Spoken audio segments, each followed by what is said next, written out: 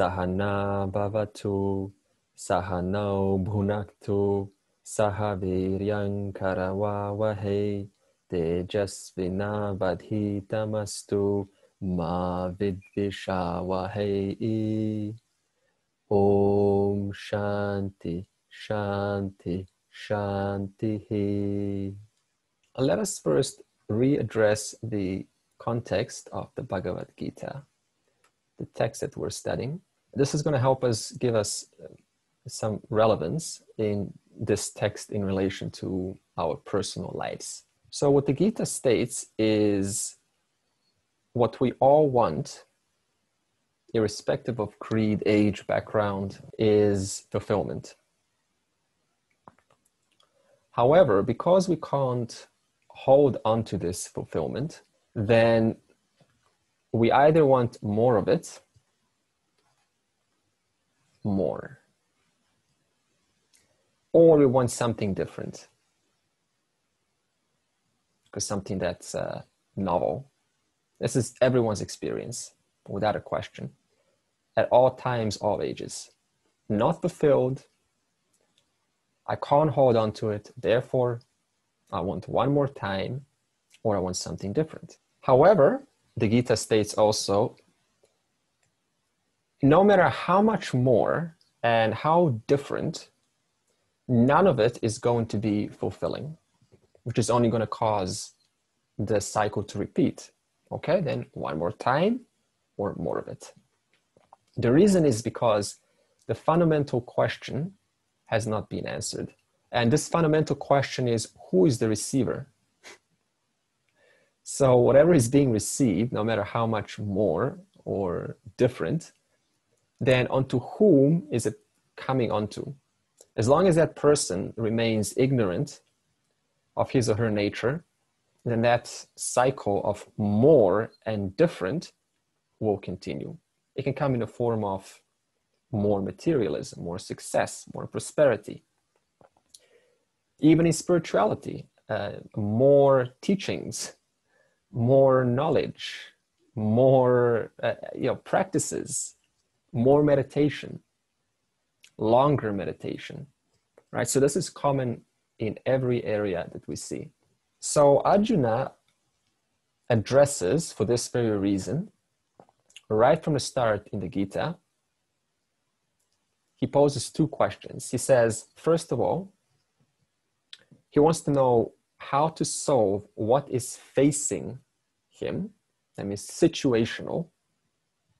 That means he doesn't discard the world and says, I don't need the world, even though he wanted to go to Rishikesh, to the mountains. But this is a human being. Everyone wants to sort of have their moment of giving up. So this is normal. So he wanted to solve his situational. In relation to us, this could be our home, those who are close to us, or our families, or something that is relevant to you. He also wanted to know the truth of everything. So this is where he went right. Our situation is we either want to know one or two. I either want to know how to solve situational conditions, or I put all that aside, discard it, say there's no value in it, and then we just go and pursue the truth. And we say the truth is everything. Everything else is the world, and we put it one in two categories. Both are incomplete. Why? Because both are obvious, and reality is one. So where's the question of putting importance to one and avoiding the other? Therefore, an integrated person addresses what is confronting me right now. Equally so, they address what is the truth of everything. Where do I fit in this big universe? A person who only focuses on one is a non-integrated person. They haven't gotten the teaching yet. That means they're yet to understand that you cannot avoid both, or you cannot just pursue one of them, because without the other, it is simply incomplete. So the person is going to be wondering, yeah, but what about this? So when I say thought into, that means meditated upon, inquired into. This means you're engaging your thought into number one and number two, situational and the big picture. So this thinking, we can call it healthy thinking. So what is healthy thinking? It means I'm addressing both. So this healthy thinking involves two aspects of the mind. The first one is, let's just put it this way. Some people try to be 100% rational. You know, they want like logic in everything. Give me the numbers. It's got to make sense, you know, with my, it's got to kind of vibe with my intellect here. If it doesn't, I'm not interested. Incomplete. Others only act out of emotion. This means if it feels good, I go for it. And then it's justified, of course, by the intellect as it feels right. And I always go for what I feels right. And that's how I go through life. So that means the intellect starts justifying the emotions. Both are incomplete if they're only one or the other. Why? Because you got two hemispheres, the rational and you got the more creative side, right? So where is this question of focusing on the left hemisphere, you know, the man who's always stuck in his head, or it doesn't matter what gender it is, or the other side, it's always, kind of going with the emotions and not backing that up with, with some rationale. There's no question of that, because you're giving a brain with two hemispheres. Therefore, both of them, at least as a human being, have to be used for an integrated person. So this means, let's now convert this. What does this mean for lasting transformation? Because we all want lasting transformation. No one is interested in short-term transformation that evaporates the next day. For lasting transformation to take place in any subject matter whatsoever, whether it is Vedanta, whether it is something you have privately on the side, it doesn't matter. For lasting transformation to take place, you must incorporate these two aspects in your thinking. If you only use cognitive, for example, then the subject matter, for example, take physics, it won't make any difference in your life because you haven't tied it emotionally. You haven't made it relevant to you. In fact, physics is an amazingly, vast topic. By the virtue of learning physics, you should be able to see technically that everything's atoms after all, everything's particles. So you shouldn't be, so attracted to things anymore. It should be more objective. But why is that not the case? Even though physics is a, major topic. Because in the class, they're not tying this to you, the person, but rather this information that's being learned is out there. And then you're standing here, the student going, wow, this is all amazing. The moment you add this emotional component, you tie it to your personal life. That's when it starts to make a personal transformation. So if you're ever asking, why am I not having any personal transformations, or you're feeling like things are going slow? The reason is simple. Just ask, am I integrating both aspects of thinking? The cognitive, that is the prefrontal cortex of the brain, and the emotional capacity. Is that within the context of my teaching? So the question is now, how do you make things emotional? How do you make things relevant? How do you make a dry topic, like mathematics, for example? How do you bring it closer so it actually has a transformation day to day? Give me some ideas. Let's open this conversation. Like mathematics? Yeah. So you meant it's a real life, or any topic. Use it. Okay. Yeah, any topic. How do we make any topic kind of closer to you? So it actually has this, you want to express it every day instead of just intellectualizing it as knowledge. Using it, that's it. That is the only option. After reading it, go just see if you can use it somewhere. Like if you say mathematics, like whenever you see a list of items, maybe you tend to add them to get the final price, to get engaged, or something like that. Okay, so use it, sure. Making it relevant to your daily life. Okay, so how do we make things relevant? What actually has to go on for things to become relevant to you? Something functional for you to function, to get positive results. Okay, yeah, okay, good. So you're looking at how is this providing, causing an improvement in my experience. And maybe you can even weigh the option. You can say, well, here's what it's doing and here's how it's making me more confident in myself. Okay, what else? With mathematics and physics, I think they reflect an underlying structure of the way the universe is created, and that gives me a sense of wonder. It creates a sense of wonder. Yeah. Okay. Okay, so I guess wonder is an internal process because not everyone finds it wondrous. Why I find it wondrous is the complexity and the harmony and the symmetry is beyond what can be created by a human mind. So I see it as a proof of the existence of God. Okay. I see the mind of God reflected in those laws. Okay. Okay. So you're connecting something seemingly unrelated to the subject matter. Okay. So that's another way to make things relevant. So in other words, what I got from that is connect something that is meaningful to you to something that you don't have much reference point to. It's just like a neutral ground. Therefore, we bring something that's meaningful and we try to connect it together. It's even more than that. I see it as a proof because I don't think the human mind is capable of creating all that. So it's evidence of an intelligence beyond human intelligence, i.e. a creator, an intelligent creator. Yeah. Okay, good, good. Someone else wanted to say something? Yeah. I don't. I see it as how does it add value to my goal and my mission as to where I'm heading. And if it adds value to my journey, I would be more interested to learn about it. Okay, excellent. Yep. So mention your values and make sure those values are personally relatable. You relate to those values. Okay. I would try to see when I learn something, how this can benefit society or people in general. Andre, I think it's like a book. Like not all of us are going to choose the same book to read. It's what we are looking for in that book, and something that captures our eyes and our mind. And then we start reading it, and if it's interesting, we continue to read it because we want to know what the outcome is at the end. Okay. Good. Yeah, you know, this is similar to language learning.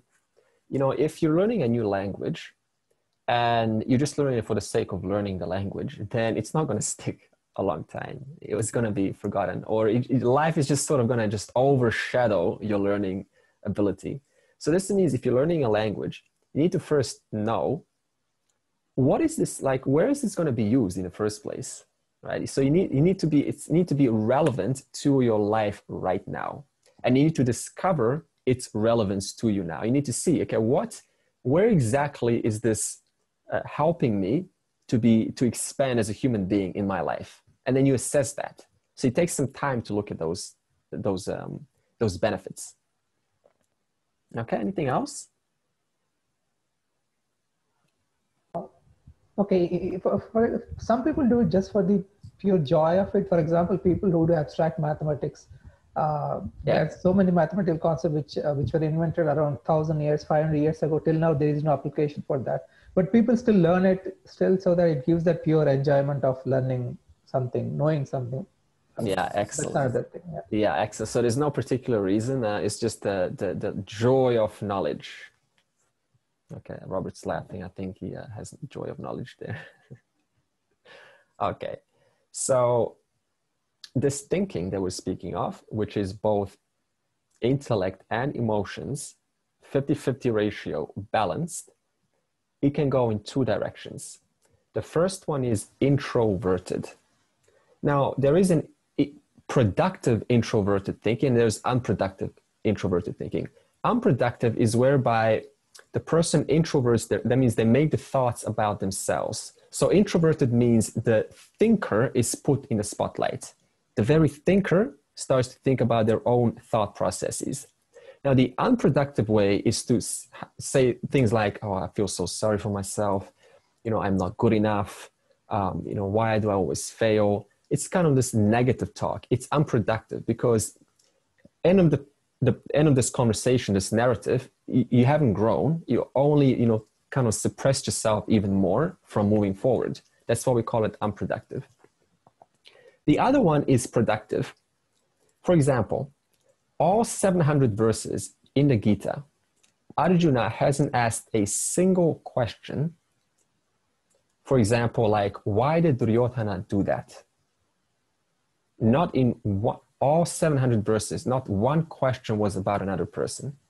What was every question that Arjuna asked? What was it about? It said, why do I feel like this? How can I change my perception about this to be more empowered? That is a quality of an excellent student. Whereas where do most of our questions go? Why did he do that? You know, what's wrong with him? How could he? How could she? And all of his questions, hey, Lord, help me understand my own mind. Why does my mind think like this about that? That's called an excellent student. This is called introverted thinking. The second is extroverted thinking. This is whereby the thinking is mostly about something that is external to this thinker over there. So this is where the thinker remains safe because they're in a safe place and they're evaluating, they're auditing something out there. This is much easier than introverted. Introverted requires you, the thinker, to attack him or herself, her own thoughts. Whereas extroverted, I'm safe, I'm just going to ask questions about them. Now, extroverted has proper and improper way. The improper way is to think about others, about that over there, and pretend like you're good. Like, you know, I care. I'm thinking about you. I'm caring about you. This is called putting on a facade, putting on an agenda to save face. In other words, I want to appear a certain person as if I'm trying to save the world. So then I start to think about over that. And then they ask me, well, why are you thinking this? Well, because, you know, let's discuss the larger problems. So this is whereby the person has external composure and yet internally disbalanced. And how does this internal disbalance get coped with? By putting the spotlight on others. That means others have a problem and I need to save them. This is the improper extroverted method. It only reinforces one's individuality and one's likes and dislikes. Because in order for a person to say something, you always say something that reflects what you like or what you don't like. Therefore, it pollutes the mind even more. It creates an even a louder narrative.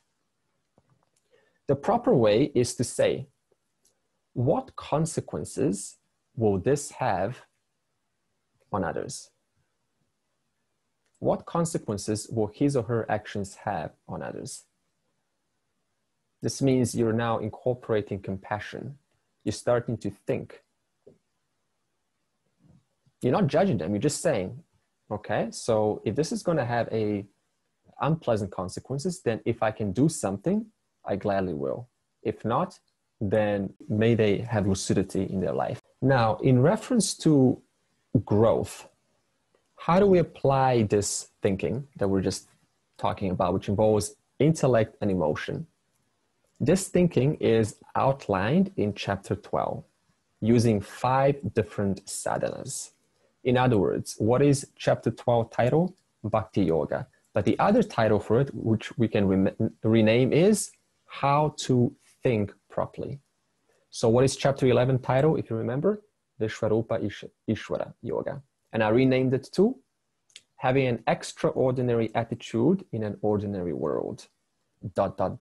Chapter 12, by learning how to think properly. ... Chapter 13, through the means of 20 universal values to cultivate for life in chapter 13.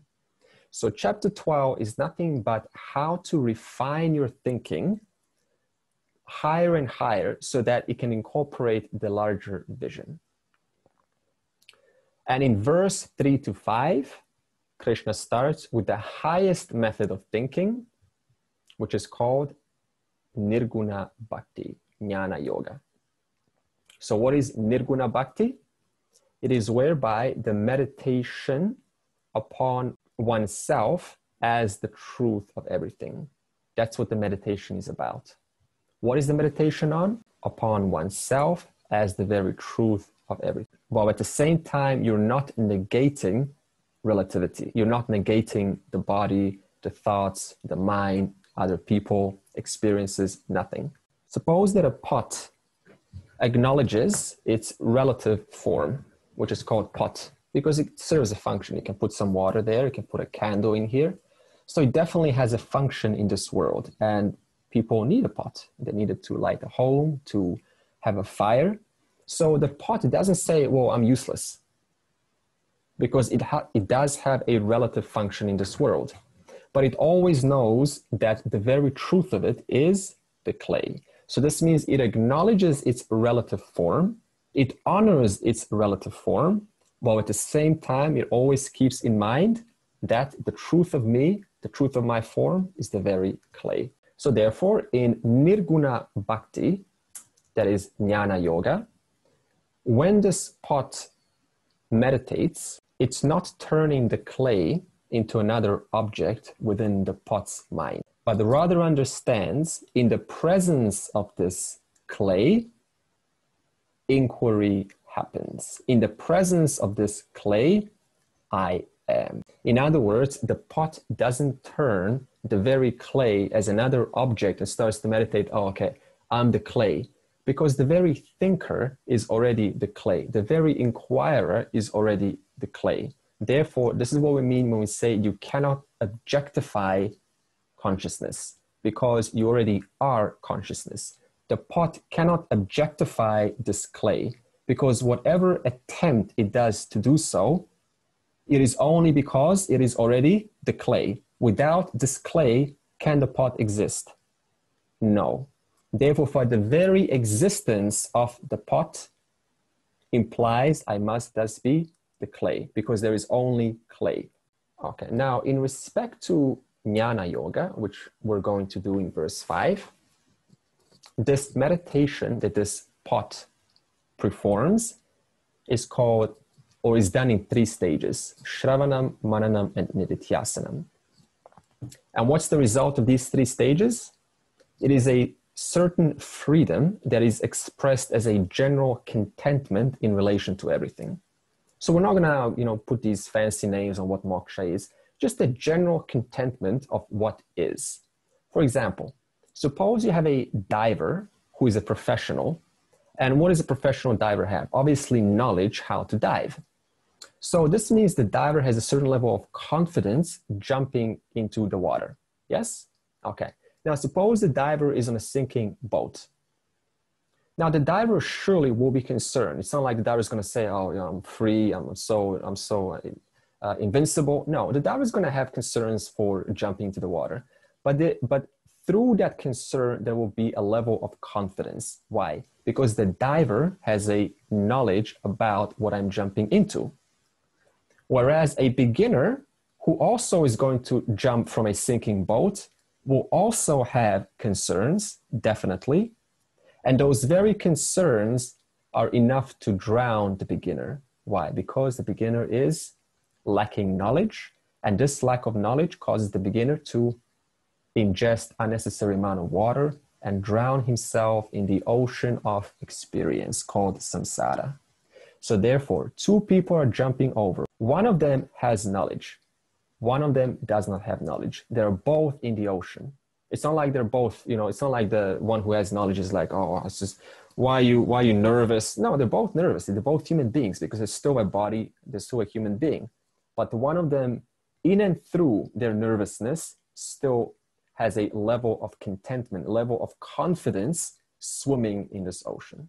So this is where Jnana Yoga comes. This is what I mean by a certain level of confidence or contentment in and through the life challenges. So that's a summary from last week. Now let's move on to verse 5. Kleshodhi katarastesham avyakta sakta chetasam avyakta higatir duhkam dehavadhiravapyate. Greater is the affliction for those whose minds are committed to what cannot be objectified, for an end which cannot be objectified is reached with difficulty by those who are identified with the body. Now skip down and read third last paragraph. Even though there are great difficulties for the karma yogi who is Matkarma, who's totally committed to Bhagwan, the difficulties of those committed to the pursuit of Aksara Brahma are even greater. Klesha Adhikataha. Here Bhagwan uses the comparative affix tara. Identification with the body is an obstacle for Nirguna Brahma Dhyana. The affliction is even greater because they have identification with the body, Deha Abhimana. It means their Atma Anatma Viveka is not complete. Sannyasis cannot be contemplative if they lack Viveka. Without it, their pursuit will be improper because of confusion about what they are doing. Devahat means the one who has a body. Everybody has a body. So what it means here is those who have identification with the body. For them, meditation upon Aksara Brahma is almost impossible. Meditation here means contemplation preceded by Shravana and Manana. All these become very difficult. Why is there more difficulty? Because the sannyasi is trying to give up his identification with the body. What could be more difficult? Okay, that's enough. Thank you. So here, Krishna is pointing out that both paths pose challenges to the bhakta. Number two paths, Nirguna Bhakti and Saguna Bhakti. So let's just take Saguna Bhakti. Where's the challenges in Saguna Bhakti? If you remember, Saguna means Karma Yoga level 1, level 2, Upasana Yoga level 1, level 2. Let's take Karma Yoga level 2. To practice Karma Yoga has certain demands upon the one who's practicing it. And what are these demands? First of all, you need to be conscious of every action, deliberate and conscious in and through all of your actions. Conscious about what comes out from the mouth, conscious about how to respond, when to respond. So this deliberate thinking in Karma Yoga requires you to be fully responsible and accountable for all of your actions. This means not a single action should go, oh, and it just happened because it was beyond me. No, you take accountability. It came from me. I could have done better, but nevertheless, it still did come from me. So this means the person takes responsibility. So right there, some of us aren't able to do that fully. We sort of because it's easier, like an extroverted thinking type, easier to put thoughts out there. So in that same way, we don't want to put full accountability, own up that our life is entirely a result of our own action. The other requirement for Karma Yoga is it requires you to put universal ethics, dharma, above your own likes and dislikes. I don't like him or her, so I'm just going to say something. But what does it mean to say, instead of that, I'm going to conform to dharma?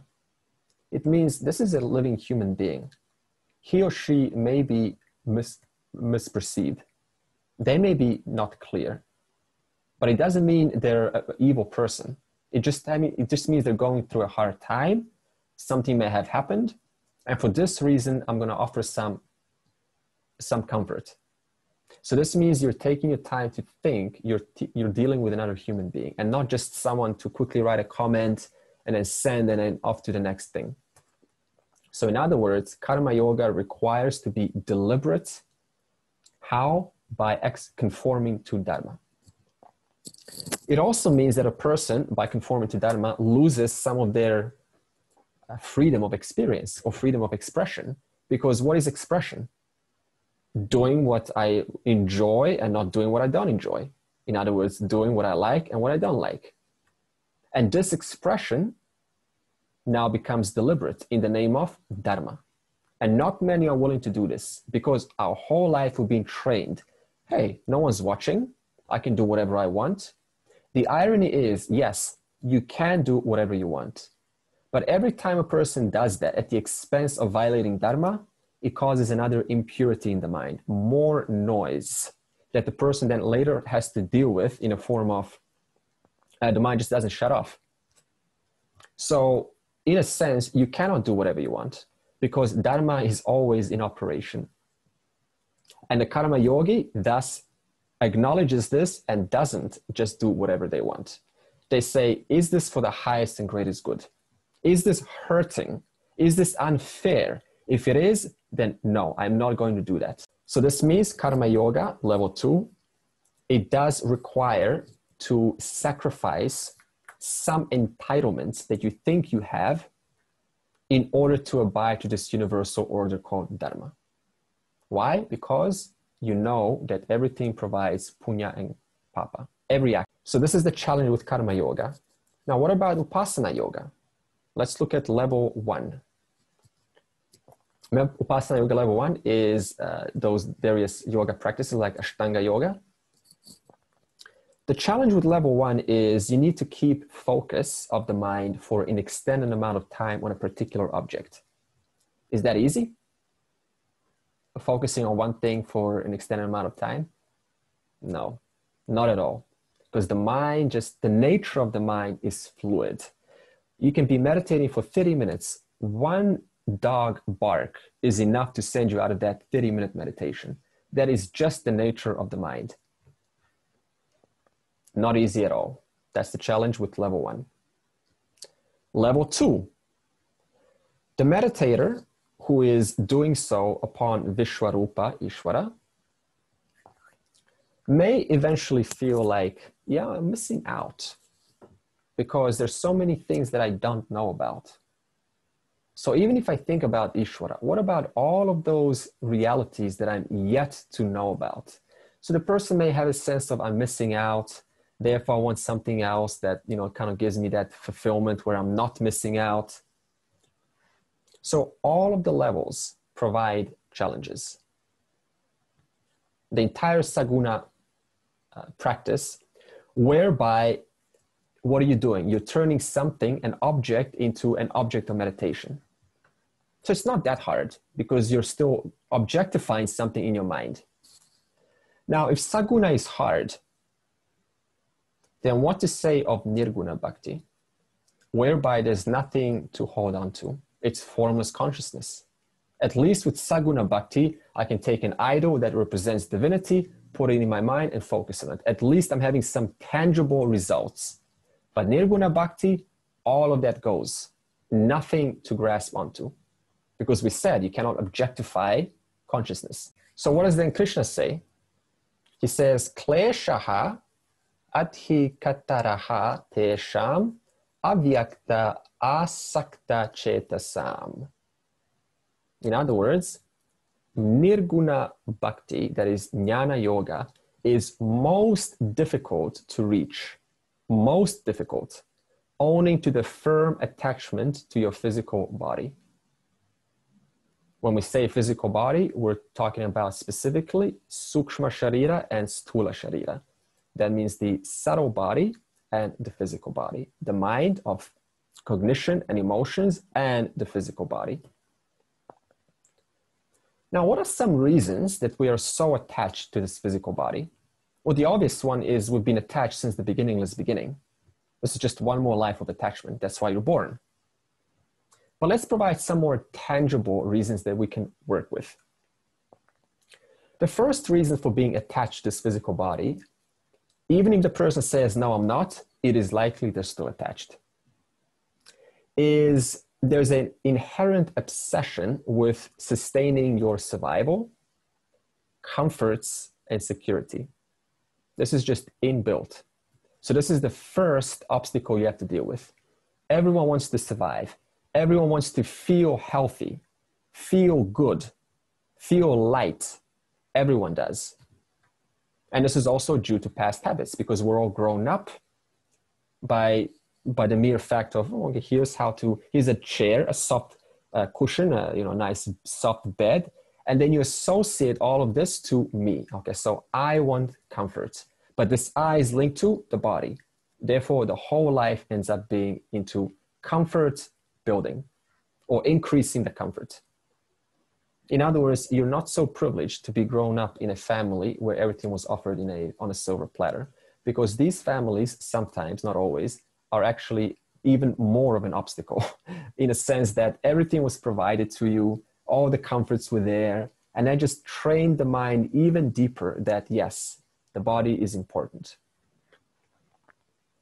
So you can look at it from two ways. Yes, in one hand, the family that is stable can be a means for peace learning, but it doesn't always mean that. It can also go the other way. It can mean a state of, well, I'm entitled and I can do whatever I want. In other words, the body can do whatever it wants. Thus it associates even more attachment. Furthermore, this attachment to the body is reinforced through your relationships. Because to relate to another person, does it not mean you have to be an independent person to express your personality when you're relating with another? Yeah. So the more relations that I have, the more I have to reinforce my individuality as a body. Because every transaction that happens in a relationship happens how? Through the physical body. Okay, so now what's the consequence of this? Habit to objectify everything.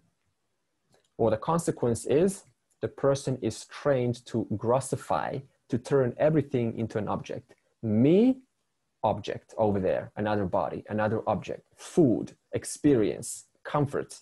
So the entire life becomes about objectification. Now, suppose you tell someone like this, hey, this nirguna bhakti, this final reality is something that you cannot objectify. And yet the whole life went into turning things into an object, relating with object, either through the five senses or thinking, lying on the bed, wondering, where is he, where is she? Oh, you know, I love, I want to feel more love. All of these experiences in the mind, objectifying. And now Nirguna says, you are not objectifiable because consciousness, as we said last week, is avyakta, imperceptible. Achintayam cannot be conceived. Anirdesham cannot be described in words. And yet our whole life goes into perceiving things, thinking about things, and describing things through words. So what does this mean? It means the only way such a person is going to relate to this attributeless reality is how?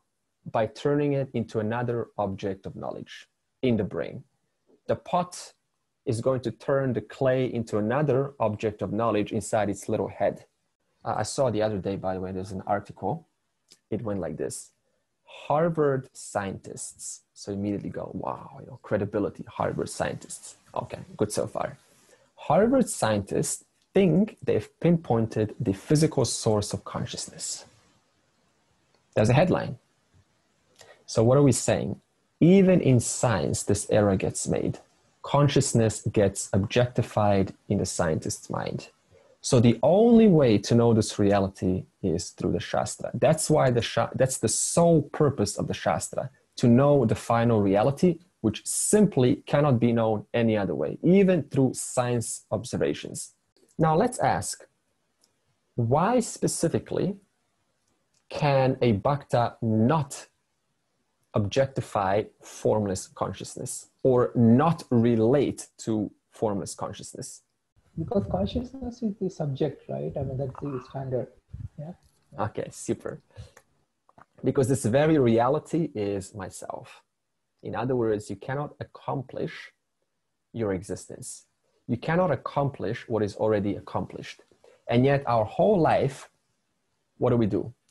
When I have to accomplish something, I need to do something. I need to perform some steps. The pot needs to, move its hand, move its eyes, move its ears, listen to things, see things, go to somewhere. And yet, when it comes to formless reality, all of that fails. Why? Because the person who's doing all of that is already the truth, is already accomplished.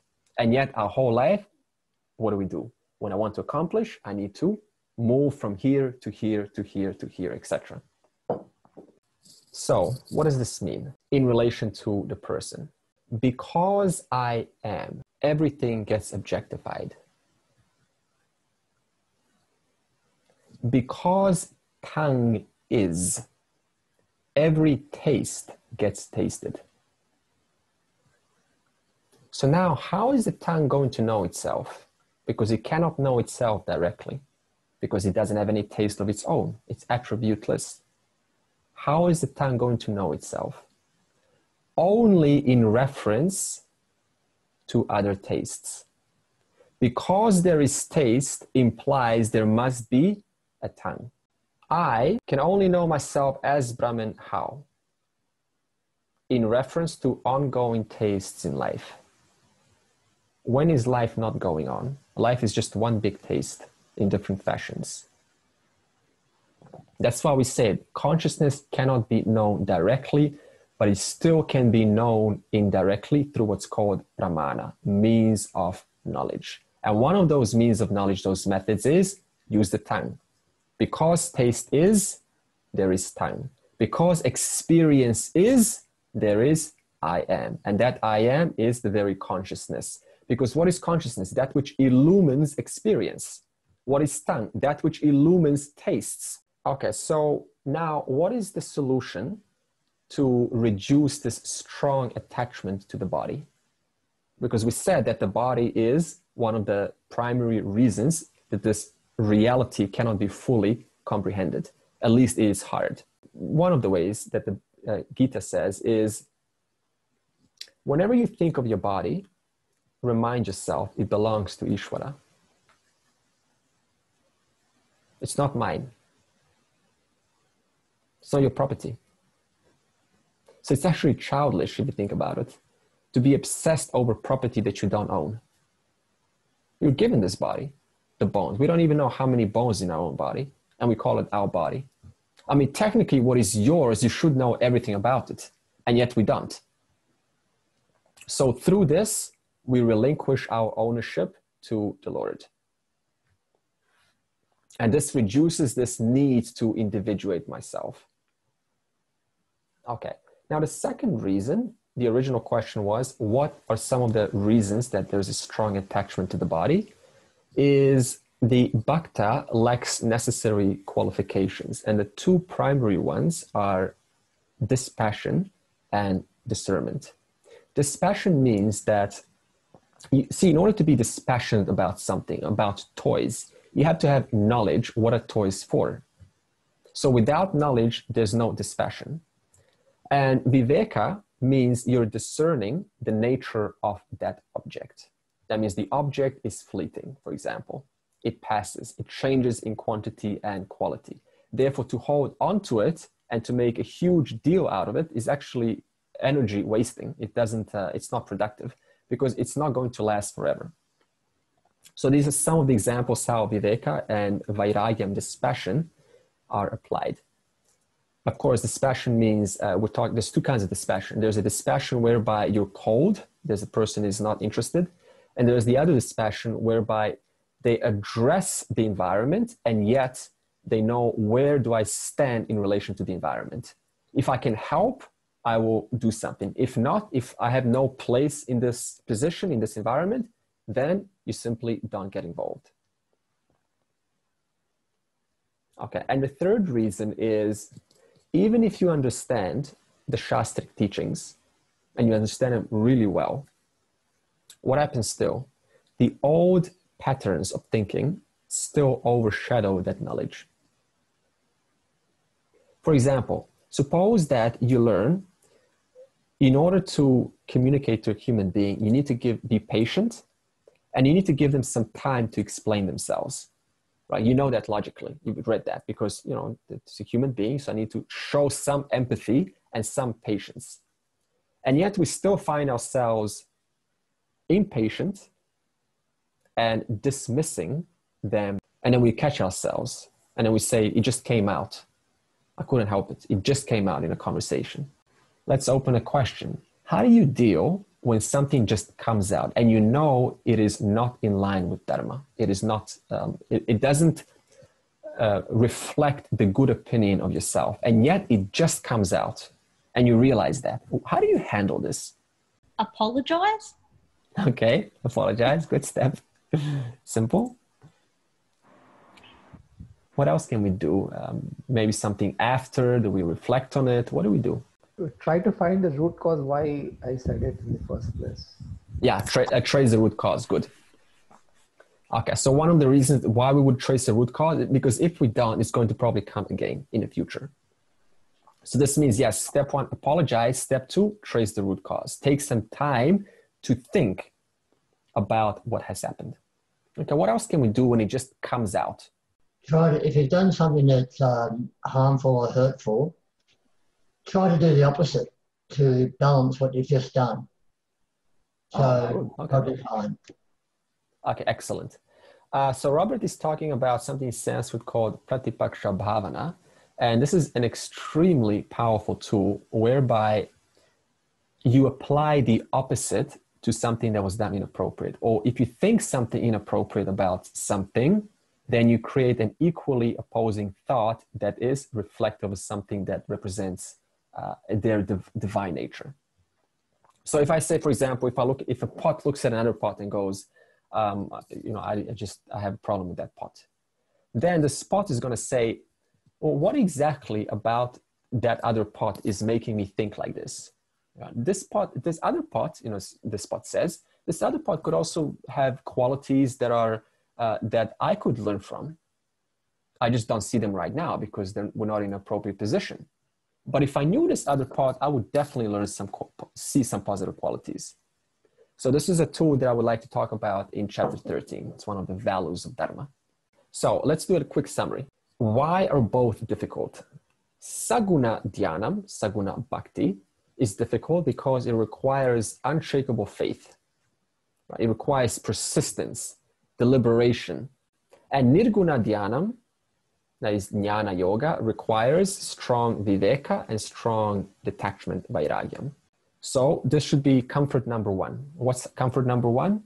We should now know if the path is hard, if you think this is hard, that's good news because it's supposed to be hard. If someone says that this is supposed to be easy, if you look into this person a little bit, you get to know them closer, they will probably say, no, it is not easy. So remember that thinking. Extroverted, I show an external facade. I show an external projection. Everything's okay, but internally, my thoughts are different. So this means there's an incongruence. So if the person is really congruent with themselves, then whatever they feel, that's exactly what they're going to say. In that same way, a true bhakta who's congruent is going to say, hey, this is not easy because the path is lonely, right? It's much easier to apply the path of enjoyment. Ashreyaha means I do what I know needs to be done. I do what's hard and necessary. And the path of preyaha, this is in Upanishads, is what is easy and yet unnecessary and brings instant gratification. That's very easy, isn't it? So the person's constantly having to make sacrifices to do what is right and yet what is hard, but what is necessary. If Jnana Yoga is hard, then what is the solution? Well, the wrong answer to this question would be, and this is a common answer, by the way, is to say, try different paths to liberation. It's okay, just drop Jnana Yoga. You don't need it yet. In fact, you don't need it at all. Just go into other things like Karma Yoga, Raja Yoga, Kundalini Yoga. Have a guru put his or her hand on your head and transfer Shaktipat liberation. Go and be in the presence of someone that is liberated. It's okay. There's many paths to this moksha. Okay, we will break this down, this statement. What is the correct answer to this question? If Jnana Yoga is difficult, then what is the solution? The correct answer is the Vedas with lucidity states that Jnana Yoga alone leads the aspirant to the final goal, moksha. They're very clear about this. That means nothing else in existence can do the job except Jnana Yoga. Now, obviously, you're going to say, you need to demonstrate this. You need to prove this. How is this so? Because there are many paths, no doubt. What is the logic for making this statement? So the logic is, first, we need to understand what does Advaita Vedanta state? Right from the beginning, it states, there is only one reality, and I am already that. Right now. But think I am not because of the superimposition of my body-mind attributes over Atma, over my true identity, which is consciousness. Remember, Atma means consciousness. Brahman means consciousness. Atma means consciousness from the standpoint of the jiva, the person. Brahman means same consciousness from the standpoint of the total. It just means consciousness. And this is what we call, what I just explained, ignorance of my true nature. When I superimpose the body-mind attributes over Atma and then talk about myself as if I am the body-mind. Now the question is, what is the only principle that opposes ignorance, because I said this is called ignorance of my true nature. So now, what opposes ignorance? Knowledge. In other words, it has to be the knowledge which specifically removes the ignorance pertaining to that topic. If you want to learn how to be a chef, then you don't go to a class on programming and learn programming. You're going to learn how to be, you're going to read books pertaining to chef, because you want to remove cooking ignorance. Therefore, I get cooking knowledge. I want to remove Spanish ignorance. Therefore, I go specifically to a Spanish class. I want to remove ignorance pertaining to the self. Therefore, I specifically learn self-knowledge, which is called otherwise Jnana Yoga, only found within the Shastra. Now, Adi Shankara in his Atma Bodha has a wonderful metaphor, and you probably heard it before. He says, imagine there is a dark room, and there's many objects in the room. Now, obviously, to transact with those objects, you need the light, right? Otherwise, no conversations can take place. In fact, the only way that the only thing that makes a conversation possible is by the fact that the objects in the room are illumined. So obviously, you want to now bring light into this room. And so then you set up a 10-day Vipassana retreat in the room in order to light up the room. It doesn't work. You chant Vishnu Sahasranama, 1,000 names of the Lord to light up the room. It doesn't work. You do 18 Hatha Yoga sequence. It doesn't work. Some Tai Chi Chuan 24 Yang style. It doesn't work. You go and chant and do your japa. It doesn't work. You try so many things in one lifetime. It doesn't work. What is the only thing that's going to light up that room? Yeah. Turn on the light. In other words, no practice in the universe has any power except one alone, and that is to bring actual light in the room. In that same way, self, which is called Atma, which means consciousness, the knowledge of that self alone can liberate the individual. Nothing else can work. Because why? I don't know who I am. The only way to know something is by gaining knowledge so that I may know who I am. And as I said, this knowledge specifically must be related to I am. And this knowledge erases the notions which deny me the knowledge of myself. Therefore, I must gain that knowledge to remove that ignorance. Well, suppose you say, I'm going to do some pranayama. Okay, fine.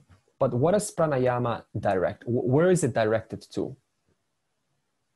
Right, the prana of your body. In other words, it affects the pranamaya kosha. It specifically is intended for that. Yes, it does also influence the mind because they're connected. But it doesn't touch what? It doesn't touch the person onto whom the pranayama is done. It doesn't touch the person who needs to exist in the first place for the pranayama to happen. Therefore, no matter how much pranayama you do, you're still not going to touch the subject, as Pavan said. So this is the first reason why, the first logical reason why self-knowledge alone can remove the beginningless problem, thus to liberate the person. There's a second reason though, and this one is more down to earth, and yet it is as equally convincing. Where is the Bhagavad Gita happening? On the Kurukshetra. Between whom? The student and Krishna, the Lord himself. Now, what does Arjuna say, and where does he say that? He says it in the most urgent place, in the most loudest place, in the most place where you need urgency. And what does Arjuna say? Help me, give me that knowledge, give me the solution to liberation. And what does Krishna, the Lord, the all-knowing Lord of the universe, what does he say? Okay, here is the chapters of the Bhagavad Gita.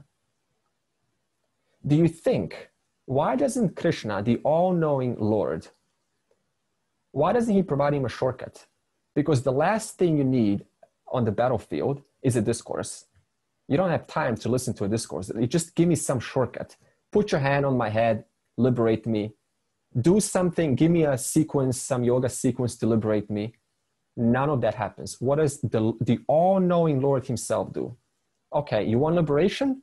I'm going to give you self-knowledge, which is exactly what we're learning here, in the most inappropriate place where the least thing that you want is to be given a discourse. So think about it this way. If the Lord himself, who lacks no knowledge, the all-knowing, cannot think of a better way to liberate than to give self-knowledge, then what to say of those who claim they can give you liberation through techniques, through some special methods, through some special breathing? And we're talking the all-knowing God. You want liberation? I will give you liberation in the most inconvenient place. That is the battlefield. So these two reasons show us that self-knowledge alone is the method for liberation. It is the highest rung of the ladder. Now, suppose that a person affirms and they say, okay, I understood, that was convincing enough that Jnana Yoga alone is the highest rung of the ladder. However, I still don't relate to it. I don't get along with Jnana Yoga. There's a distance between us. I don't quite relate to it. Very common. Some of the complaints for Jnana Yoga that will reveal this distance or not being related, or not aiming to get along with it is, the first one is, this sounds too intellectual. Heard this before many times. This is too cerebral, too much in the head. You're thinking too much. Just lighten up, man. Why does it have to be so hard? I'm a simple man. I'm a simple woman. I don't need all of this thinking and, going inside and out, hair-splitting details. I don't need any of that. I've heard this before. That's another justification not to listen to or get involved in Jnana Yoga. The scriptures are outdated. Who needs that? Give me something simple, a technique, a method that's going to do the job. These are all statements coming from a mind that is still not relating to the highest rung of the ladder. So what does all of this mean? It needs to come down one letter down. Therefore, the next verse, we will speak about how to obtain the qualifications for Jnana Yoga so that it may become easy. So we will talk about Upasana Yoga level 2, we're going down, which is between verse 6 to 8. Yoga. Just a question. Mm-hmm. Yeah, there's a question. I mean, if Jnana Yoga is the way to liberation, mm-hmm. Does it also mean understanding the knowledge, or is also understanding and practicing and living the knowledge? Yeah, okay, sure. Okay, sure. So it is all of it, because it does involve 3 stages. And the first stage, of course, is listening and thinking about what you're listening, and you're tying that to your personal experience. That means you're seeing how what I'm hearing is true. So this is a common thing with the Upanishads, is that the listener is not supposed to doubt the Upanishads. They're supposed to say, how can I match my thinking to what the Upanishads are saying? So this is what happens in the first stage. I listen.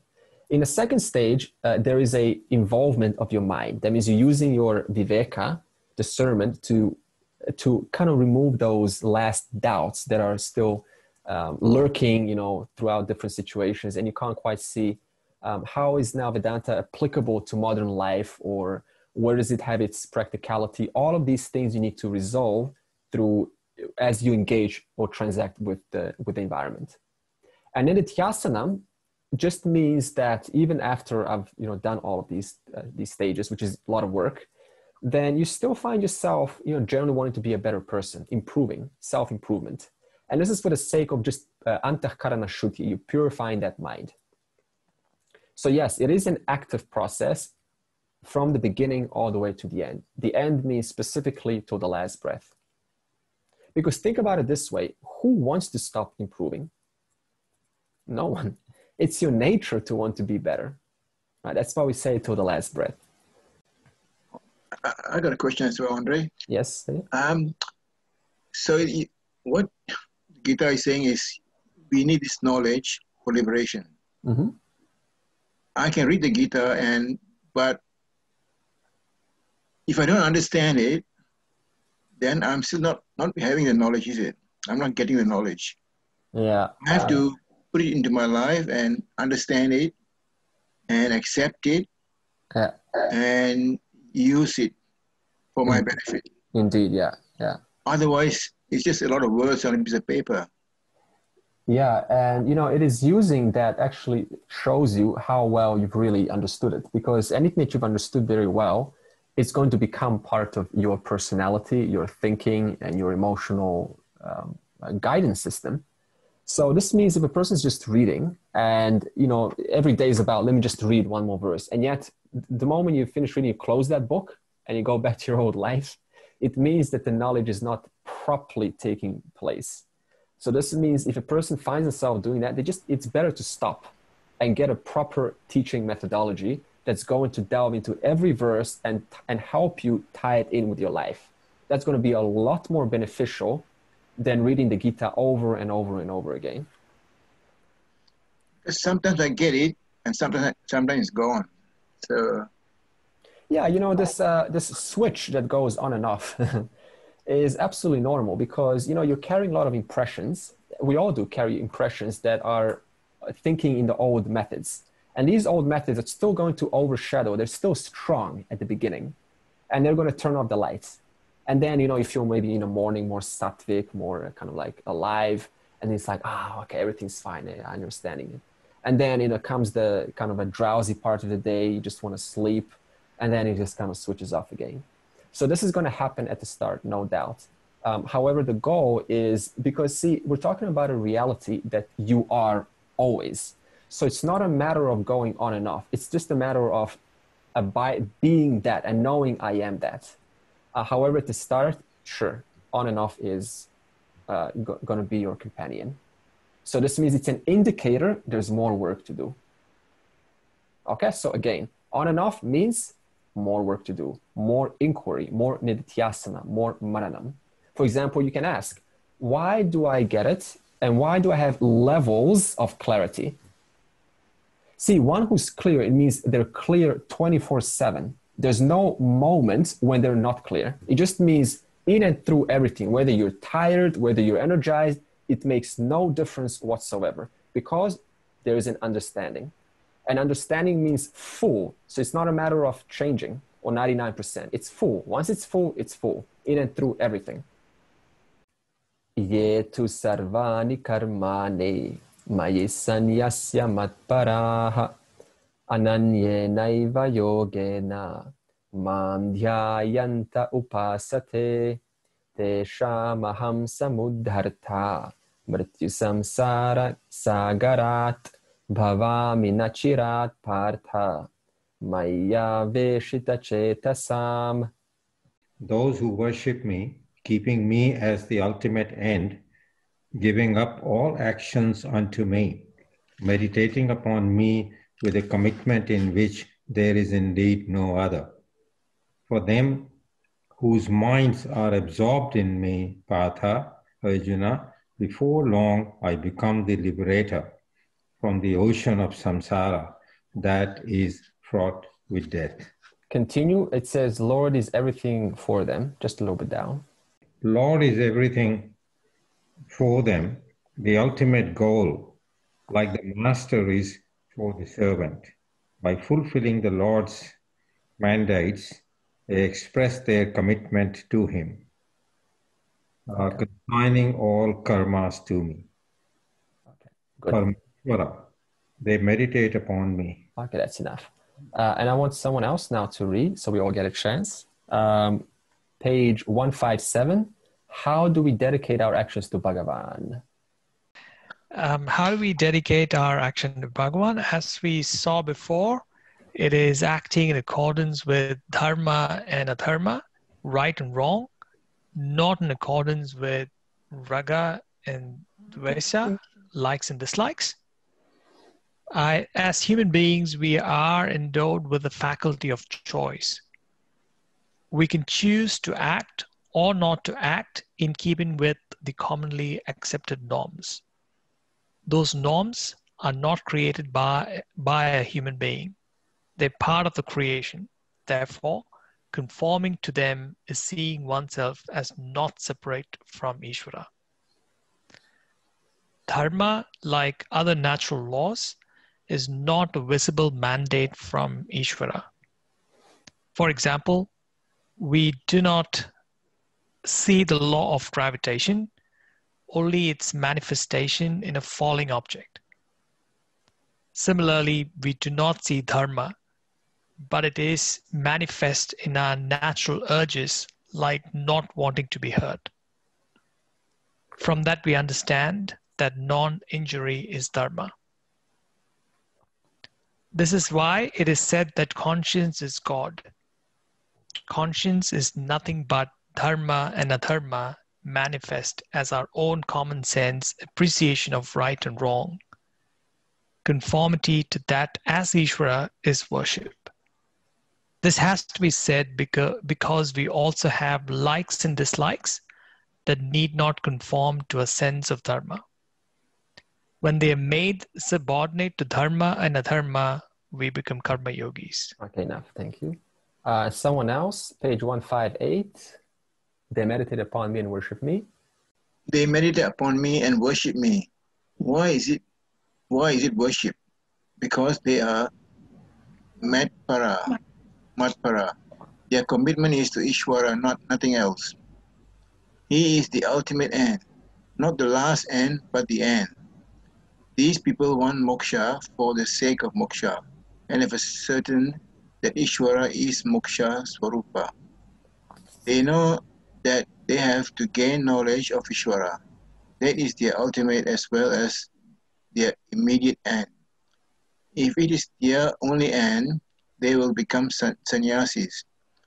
If they realize they have to prepare themselves for that end by gaining anta karana suddhi, they will become karma yogis. To neutralize raga dvesha, they live a life of karma yoga. But the end and the pursuit of knowledge with that end in view are common to both. Okay, that's enough. Thank you. So in verse 6 to 8, we've done verse 6 to 7, but in all three verses, we will talk about Upasana Yoga level 2. So we're stepping down the rung of the spiritual ladder. We're going from Nirguna Bhakti to Saguna Bhakti. So what is Upasana Yoga level 2? And then Krishna says, Ye tu sarvani karmani mayi sanyasya. In other words, dedicating your actions to Vishwarupa Ishvara, also otherwise called Virat. What is Virat? Ishvara's total physical body, which consists of both subtle and gross matter. Okay, before I move forward, what does the word dedicate mean? What is like dedicate? We use this word, but what does dedicate mean? Because you're dedicating your actions. So what does dedicate mean? Surrender. Okay, I mean, now what is surrender? Something more concrete. Like give up ownership? Like it's not you. Okay, good. One of them is... Before acting, bringing Ishvara into your consciousness or thinking about Ishvara before you act. Okay, good. So you bring it into the presence of Ishvara into your life, through your actions. Meena? Yeah, I was just saying the same thing, that acknowledging the fact that everything around you is Ishvara. You are also part of Ishvara. Whatever you're doing by using the means which Ishvara has provided to you. So that's the kind of, that's the meaning of surrendering all the actions to Ishvara. Good. Okay, so this good. So there's knowledge of what you are dedicating to. That's the only way I can dedicate to. Okay, what about when a partner dedicates to another partner? What does this mean? I'm dedicated to my partner. Okay, tell me more. Exclusive. Okay, exclusive. In that case, dedicated to Ishvara, it means I'm exclusive to the entire world. Okay. Having faith in that person or trust in that person. Okay. Or Ishvara, in this respect that we're talking. Okay, good. Yeah. What else? When you're dedicated to your partner, what do you mean? Loyal. Okay. Okay. Nothing in return, expecting nothing in return. Expecting nothing in return, according to Vedanta, is not really possible, because the center, when a person is born, who's the center of your life? You are. In fact, we all want something in return. And I will talk about this compensation. It is inbuilt in and through every human being.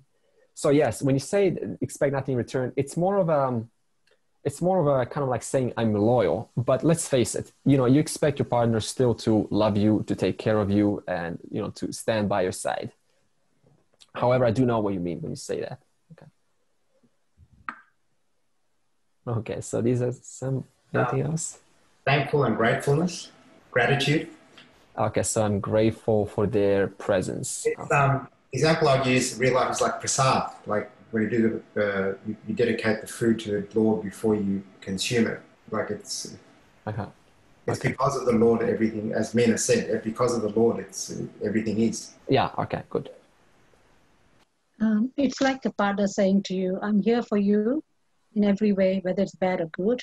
Whatever happens, I'm here for you. Okay, I'm dedicated to you. Okay, very nice, Rani. Okay, so talking a little bit about this word dedication. What does dedicating actions mean? Because what did we say originally? We said, yetu sarvani karmani. So dedicate your actions, mayi, in me, to me. So I'll give you three possibilities. The first one is every action is only for the sake of the ultimate end, knowing myself as the one with the whole. Let's give it more concrete, this word dedication. Suppose you're cooking a meal. That means you're dedicated to preparing a meal for your family. Otherwise, the family is going to be disappointed. And then and you're in the kitchen, right? And then one of your close associates, someone that's close to you, walks into the kitchen. And what are you doing? You're filling water, you're cutting vegetables, you're cleaning the sink, anything other than cooking. I mean, there's no steam, nothing's being cooked, and yet you're doing all of these seemingly unrelated things. And I say, what are you doing? And you say, I'm cooking the meal. And I say, well, no, you're not. You're cutting vegetables, you're cleaning the sink. None of this has to do anything with the cooking. And you say, oh, yes, it does. Because all of these subsidiary actions are my dedication, are my actions dedicated to the ultimate goal, which is putting a dish in front of your mouth. So please get out of the kitchen so I can continue cooking. So in other words, what does dedication mean? It means in and through my actions, they may seem unrelated, and yet each action is only in the name of fulfilling the ultimate end. So this means you have to first know what is the ultimate end. Or second description of dedication is whenever you're performing any action, it's not done for the sake of raga dvesha, for the sake of like and dislike. Even though in reality, every action will be colored by like and dislike, you cannot get away from this, because as long as you're a human being, like and dislike will be through your actions. But it doesn't entirely dominate the person's thinking. That's what we mean.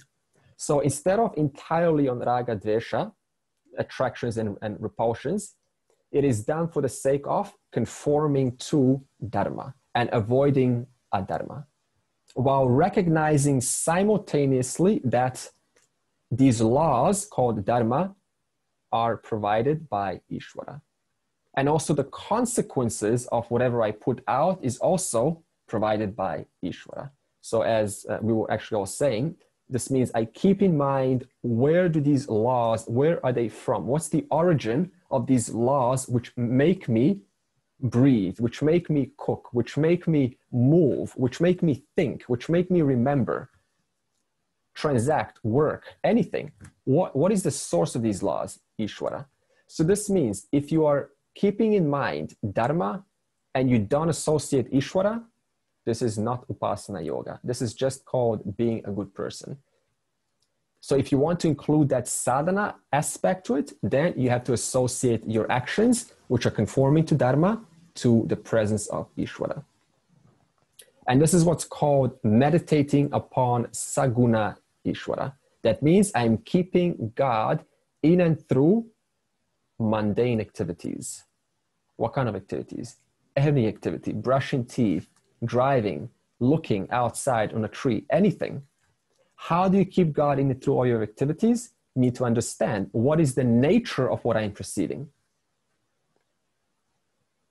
And also, number 3 is you also know, in reference to dedicating, you know that both the action that you put out and the fruit means the result of the action, they are all coordinated by the Lord's hands. So just imagine the Lord with huge hands, and he's moving.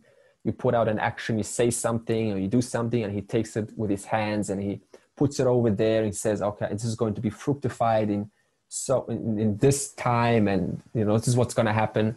And this Lord's hand is a metaphor for what we call law of karma. It's kind of a nice poetical way to say the Lord's hands, the one that takes your words and then shows you the consequences of those words much later. The one that takes whatever you think or however you decide and then offers you with his hands the consequences of those actions.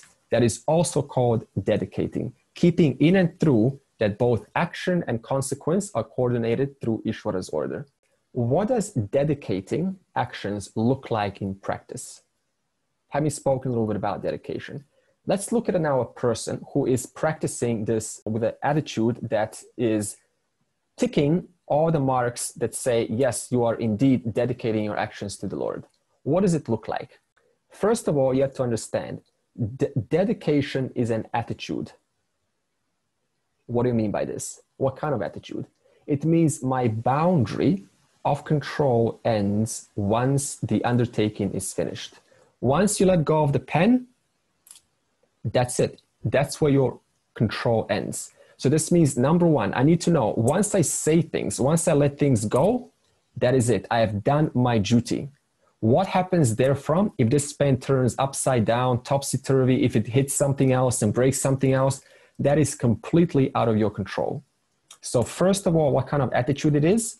Boundary of control ends once my undertaking is finished. Whatever I've put out into the field, it gets entwined and mixed with all of the other variables in the universe, including the actions of other jivas. All of that goes into one big grand order, and it's tracked perfectly according to the order. You never receive a knock on your door for a crime that you haven't committed. Whatever knocks you receive, they are related to something that you have done, something that is related to you and not someone else. For every cause, there is a proportional 1-to-1 ratio effect. This also means this attitude that we're talking about, I prepare myself for whatever the consequences may be. That's the difference between a child and a grown person. A child is not willing or not taking the time to accept the potential consequences, whereas an adult, they say, okay, I've done the best I could. I may receive exactly what I want. I may receive opposite to what I want. I may receive more of what I want, or I may receive nothing at all. So these 4 options, these 4 possibilities are possible, and I need to be perfectly comfortable with them. And even when they do come, you say, okay, so this is the grand order. I don't know how it took place, but it still took place because of the many variables that contributed to the previous action that I've put out into the field. So in summary, what does dedicating actions to the Lord mean? Whatever undertaking you put out, whatever actions you do, and whatever results you receive, you understand it is only possible because of this grand order, which you didn't set up yourself. In fact, we're all born into a world ready with these orders set up for us. We simply find ourselves in this world with these orders. Finally, with what kind of mindset do we practice Upasana Yoga level 2? And then Krishna says, Ananyena eva yogena. In other words, refusing to get too distracted, refusing to give all of your power away to attention-seeking experiences, events. Turn on the TV, it wants your attention. Dog barks, wants your attention. someone wants to talk to you. Okay, every time you say yes, yes, yes, yes, the whole life goes like this, giving attention away to something else and never really finding the time to address, to be at peace with oneself and to get to know oneself. Because why? We're trained to say yes every time something wants our attention. So this means the person needs to set boundaries in order to be dedicated, or in order to dedicate their actions to the Lord. What does a boundary mean? It means I respect your place, but I also respect my place equally. And then through that, we will find something that works. But I will certainly not give all of my power away or all of my time away just to accommodate the needs of others. Because there's also a person who also needs to self-accommodate him or herself. And a nice example of this is, suppose you are on a train. We're all on a train right now. And we're going from place A to place B. Place B is moksha. And then when you get off the train, obviously it's a long ride. So obviously you're going to stop at some train stations. And what do? You go eat. You have some conversation with friends, some sightseeing tours, maybe go on a helicopter ride, go in a restaurant, play some games, watch a soccer match or something. But through all of that, what is in the back of your head? Yeah, I need to get back on the train. If I don't, I'm going to miss the train. And that's going to not be a pleasant experience at all. So this means even though you are fully in the world, stopping, involving yourself, loving, doing, helping, in and through all of that, you never let go of that primary goal to which you are dedicated to. And for that reason, you always put yourself back on track. Therefore, you get back on the train and continue the ride. That's called not willing to be distracted. Why? Because that goal is in and through all of your activities. So it means it needs to become important enough in order for you to keep it in your mind, in and through the distractions and the events that happen. Okay, next week we will continue verse 7, Upasana Yoga level 2. So far we have done verse 6. We have 2 more verses to complete Upasana Yoga level 2. Sarve bhavantu sukhinaha, sarve santu niramayaha, sarve bhadrani pashyantu, ma kaschid dukkha bhag bhavet. Om Shanti Shanti Shanti.